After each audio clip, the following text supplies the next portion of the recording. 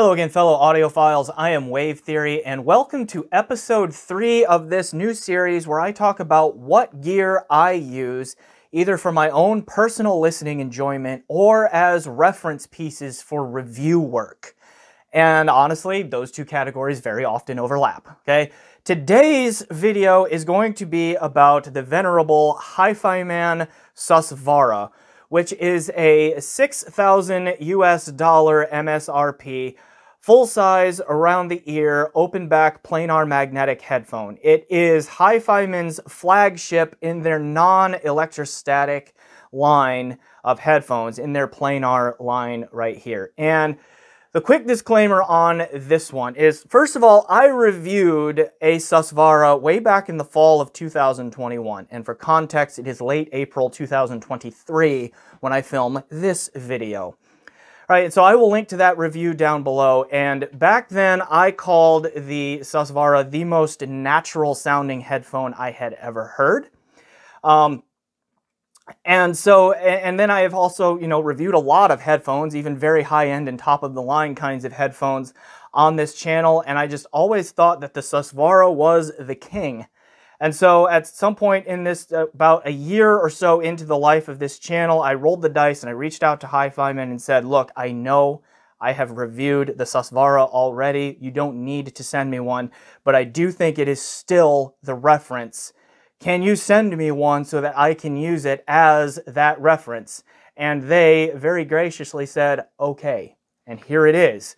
So I have now had this in-house for getting close-ish to 9-10 months, I want to say. Maybe not quite that long, but several months now. I've listened to it a lot. I have used it as a reference piece to evaluate a lot of source gear. I have used it as a reference piece to evaluate a lot of the high-end and top-of-the-line headphones that have come in since it returned and all of that. So today I revisit the HiFiMan Susvara. So let's do shameless self-promotion, and then we will come back on the other side and I will explain why this is one of my reference headphones. Hey, thanks for watching this video. Please remember to hit that like button, and if you haven't, please subscribe. Also, I have a Patreon set up so that you can help support me on a monthly basis, and I've set up a PayPal donation so that you can help me out in that way too if a monthly subscription does not make sense for you. Links for all of that, including the benefits, in the description below. Please check those out. All right, on with the show. Susvara has been HiFiMan's planar magnetic flagship headphone since its release back in the year 2017. So this getting close now to the middle of 2023. It's been around and on the market for about 6 years. Now, the unit that I reviewed back in the fall of 2023, or excuse me, 2021, was a loan from a friend of the channel. And it also had the 2.5mm inputs on the cup here for the cable entry. This one is a newer version. So at some point in the 6 years, HiFiMan has run multiple batches of these, manufactured several of them, and they at some point changed to 3.5mm connections on the cups here. So this is one of the newer units to go along with that. I have heard rumors that there are slight differences in sound between the 2.5mm and the 3.5mm versions. There might be just a little bit of truth in that, but I didn't have both side by side to do a direct comparison, so I cannot confirm that. Okay, the differences that are claimed is that the 3.5mm is just a little bit more neutral, with just a little bit more mid-range presence to it, where the 2.5mm is just a little bit warmer, okay, in its presentation. And again, that might be true. I just cannot confirm that because I haven't had the two in here next to each other. And I do think that it was that Susvara review, which is one of the reasons why eventually HiFiMan did approach me in the interim there. After that Susvara review, after I reviewed their Aria Stealth Edition and that sort of thing, they approached me and asked if I wanted to do reviews for them, because even back then, before they and I had any kind of professional relationship, I was beginning to realize that at their various price points, they were the all-around top dog performers. Now, that doesn't mean that you have to like them the best of all of the headphone options at the various price points, but I do say that to these ears, at a variety of price points, they are the all-around top performers, and this one still, to my ear, is no exception on that here in the top-of-the-line headphone space. So let's unpack why I still think that. And I will also dive into a little bit like the drivability of this thing, because this is notoriously hard to drive with around a 60 ohms, like I can't remember exactly. It's somewhere around between like 60 and 64 ohm impedance with about an 83 decibel per milliwatt sensitivity. I'm going from memory there. I forgot to look that up, but it's right in that neighborhood. If I'm severely wrong, I will correct that in a pinned comment down below. Okay. It is notoriously hard to drive, so I want to, now that I've had a chance to listen to this on a wide variety of headphone amps, I want to say some words on the drivability of this here too. Now, before we get to that, I do want to make a comment on the build, because again, this is a $6,000 US MSRP unit, and it looks okay, right? It's got that industrial kind of Spartan look. It's very simple and elegant looking, I think. Now, it does just feel a little bit splashy in the build quality. Like this rotating motion here is it is silent, like no creaking or squeaking here. Okay? Or anything like that, but it does. Of course, it's not doing it now on camera, okay? But it does turn really easily. If I set it down on a table, it will like flop over, okay? Which for $6,000, I mean, I would have preferred just a little bit more resistance in these motions without the squeaking, okay? But that is, all right, not a huge complaint, just is. Now, these 3.5 millimeter cable inputs here, they are kind of loose. They don't seem to snap the cable in there very snugly. Let me just illustrate that. I have one of HiFiMan's weird like catheter cables, okay, that comes stock with Susvara. You know, this weird with the surgical tubing thing going on. They just feel weird, okay? I'm gonna plug this in here, and I just want you to listen to the sound of this snapping in place. I'll hold it right up next to the microphone. Okay, there I just pushed it in. Now I will pull it out. Do it one more time. Okay, by feel, there is just not a ton of resistance going on there. Okay, it just kind of goes in and out. You know, there is resistance, but not a lot. Contrast that with this. This is my, you know, $200 Beyerdynamic DT880 600 ohm that I bought aftermarket 3.5 millimeter jacks for and did a removable cable, dual entry cable mod on my own with just like generic cheap 3.5 millimeter jacks that I got, you know, like a 10 pack for $6 or something like that from Amazon. Just listen to this difference again with HiFiMan stock cable.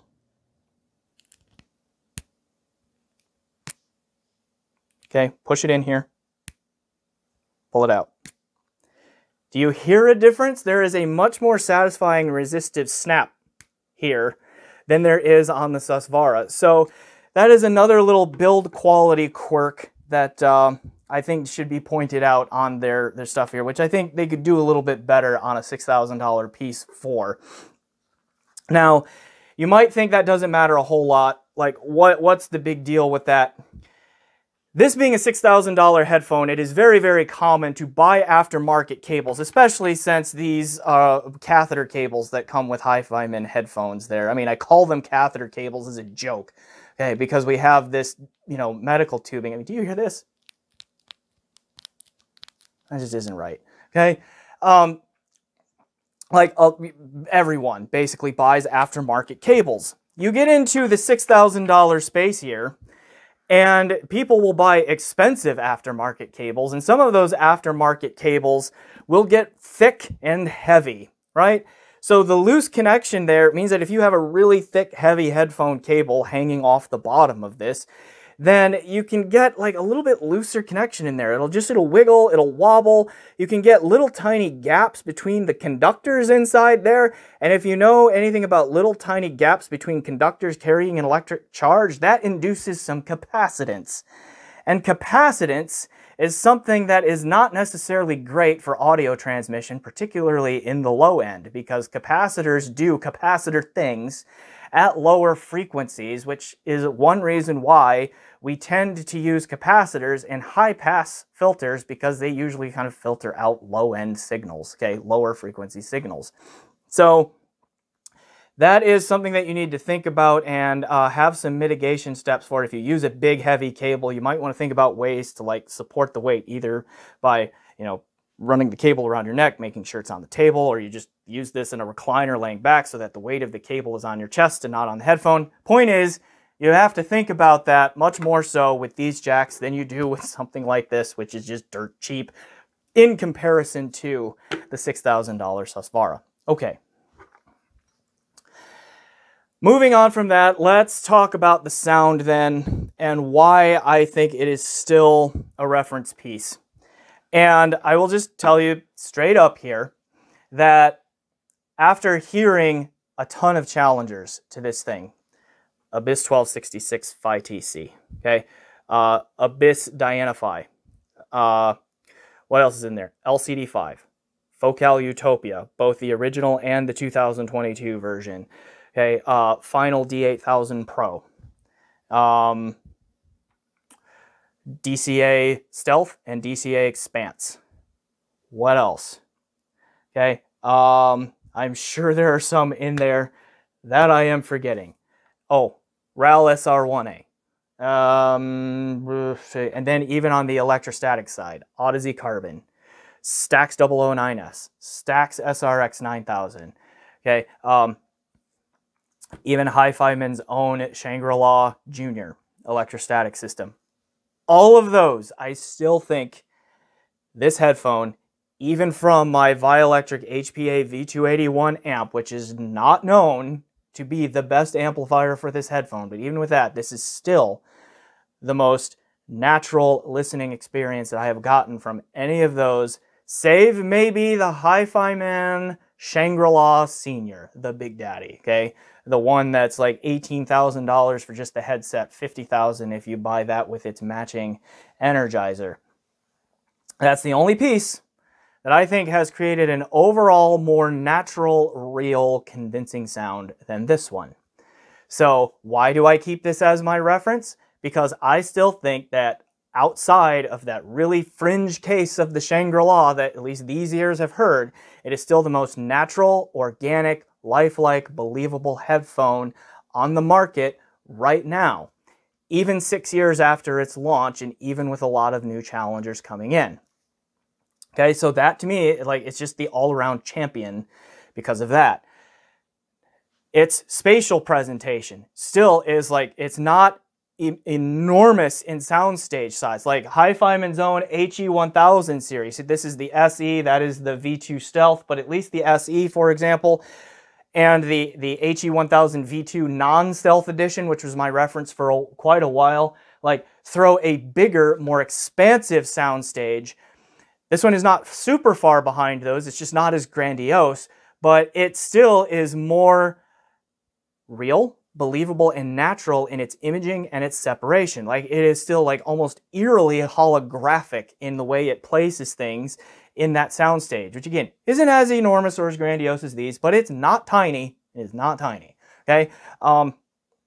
So that to me is still like the way it positions things is just so real and believable that it's the reference, right? The tonality on it and the tonal balance, okay? Those are two different terms for basically the same thing.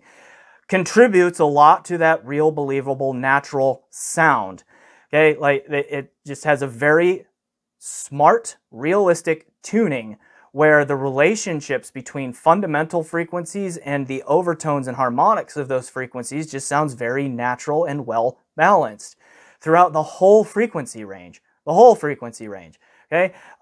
So the mid-range in particular just sounds really natural and real and believable to me. Now, to go along with the excellent overall timbre is that the timing aspects, like the attacks and the decays, again, real, natural, believable. Okay, that's you're going to hear that coming up a lot. Just the realness here, the organicness, the naturalness is just still top dog out there. Again, even with my amplifier, that is not known to be the ideal amplifier for this thing. It still bests all of those others that I've heard, like in that category. So that is really impressive to me. Okay. Now, one thing that it is not super good at is like low-end impact, slam, that sort of thing. It's not poor, but HiFiMan in general is just not known for being, you know, hard hitters. So it's not gonna slap your head around, okay, thump you around like an Abyss will do, okay. It's not gonna do that like a Focal or a Foztex or an Odyssey to some extent can do. But again, it's not poor. To me, who likes that sort of trait, there's still a nice, satisfying thump, hit, slam, punch, whatever you want to call it, macrodynamic physicality, okay? That does scale some with amplifier quality, which we'll get to in a minute, but it's capable of delivering, you know, a fairly satisfying punch to it. I think you do need to match that to source gear a bit. So, I mean, one of the reasons why I still use my Berkeley Alpha Series 2 and my Vio V281 amp is that for the prices I was able to get them, they do a fairly good job of helping the sus, helping the HE1000 SE and other HiFiMans, which I really like, be a little bit more macrodynamically impactful and physical in their presentation. All right, one of the other stars of the Sonic show here is that the low-level detail retrieval on this headphone is stellar. Now, the detail retrieval resolution on this thing is already stellar and just, again, the king, top dog of non-electrostatic headphones, and even bests a great many electrostatic headphones that I have heard anywhere near the price of this thing. So the texturing on the sound, like bass texturing and all that, room reverbs, just everything is resolved beautifully. But what I mean by low-level detail retrieval is you don't have to get this thing particularly loud to get all those details. There are many headphones out there that are splendidly resolving, but you don't really know it until you really crank up the volume and get like north of 75 decibel average sound pressure levels, which starts to get uncomfortably loud for me. Like most of my critical listening is like between 72, 73, 74, maybe 75 dB av kind of in there, but I tend to stick in the lower half of the 70s for dB average in terms of when I do critical listening stuff. And some headphones just become more resolving the louder you get because those micro details and all that kind of come out more. This one, it's all there at even lower levels, which not every headphone can do. So that's another thing that I appreciate about it. But then that detail presentation, beating a dead horse here, I realize the detail retrieval on this is not forced. It is not forward. It's also not pulled, you know, laid back to emphasize smoothness or relaxedness or anything like that. It's just so it's just so organic, natural, real sounding. Okay. Is it as good as real life? No, of course not. But as far as like the world of headphones goes, it's just way, way up there. All right. So, I say that its detail retrieval presentation there is like its resolution is in service to sounding natural. Not every headphone I can say that about. There are many out there where the detail retrieval is just in service to sounding amazing in its detail retrieval and saying, here's all the details. This one's just going for realism, which I really appreciate. Okay. Now, let's circle back around a little bit and talk about the drivability. As I mentioned, I wanted to get into there because, again, around 60 ohm impedance, about 83 decibel per milliwatt sensitivity. That is a bit of an unusual impedance for a planar headphone. This one, I think the Abyss Diana TC is similar in its impedance. It might be even yet a little bit lower sensitivity. Anyway, it's around in there. And I want to say the final D8000 Pro is like in the 60 ohm impedance range as well, although I think a little bit more sensitive. No, I know, a little more sensitive than this one is. Okay. So it is an unusual load on an amplifier because of that. And that's where a lot of the difficulty of driving it comes from. Now, its impedance is fairly flat because it's a planar magnetic headphone. So it doesn't really increase or decrease with frequency a lot like a dynamic driver headphone will do. So it's more of a current load, but because that 60-ish ohm impedance is starting to get just a little bit high, just a little bit, there's also a need for some voltage in there too, even though that voltage is a bit constant. So it's just a bit of a different and kind of a strange load to put on a lot of amplifiers. So what do you need here to drive this thing? You do need current. You do need, some ability to get a voltage difference, even though, again, it's a little bit more constant there. Let's talk about what power means from an electronics standpoint and a circuit design build standpoint. Power, electric power, is the ability to deliver electrical energy in a given amount of time. So if you can deliver the same amount of energy in less time, you get more power. Or if you can deliver the same, a greater amount of energy in the same amount of time, you get more power. Where the power hungriness of this headphone really shows up is in that detail retrieval that I was just talking about, and then wringing the last bit out of that extremely holographic spatial presentation. The tricky part about this headphone is that it is always nice and sweet. If there's a problem in your signal chain, it's not going to freak out. It's going to very gently just kind of tap you on the shoulder and just, kind of do that thing where it's like, hey, have you put on a couple of pounds lately? You're looking just a little bit full. Okay? Where it can deliver some uncomfortable news, just does it in a very polite, sweet way. Contrast that with like a Focal Utopia, and I'll get back to this because the Utopia, we'll get one of these reviews. Like when there's a problem in your signal chain with the Focal Utopia, it will scream at you, put down the fork, you lardo. Okay? It is just not nice about signal chain things, where this one is just a lot more laid back and sweet when there's a problem there. So it can be tricky, and I think that, honestly, a lot of you are not going to like to hear this. Okay? Sometimes the truth hurts. That tricks a lot of people. They put this thing on a topping A90 or an A90D, for example, and it sounds pretty good. It still sounds pretty good on that amp. I mean, as good as a topping can sound anyway. And but it's not there, right? The decays are not quite present. Now, that part of that's just the topping delivery, but another part of it is it's just the decay is even less present on the Susvara than it would be for a load that's a little bit easier for the A90 series. Okay. Also, that spatial presentation just gets a little soft and mushy and not quite as well defined. And it's not just a topping problem. Like my Lake People G111 Mark II is an excellent mid-fi headphone amplifier. Sounds amazing, but this is just a little bit too much for it. And it comes out not necessarily in the bass slam, although that can get a little bit sloppier too when it's when this is underpowered. But to me, like, it just sounds a little bit softer.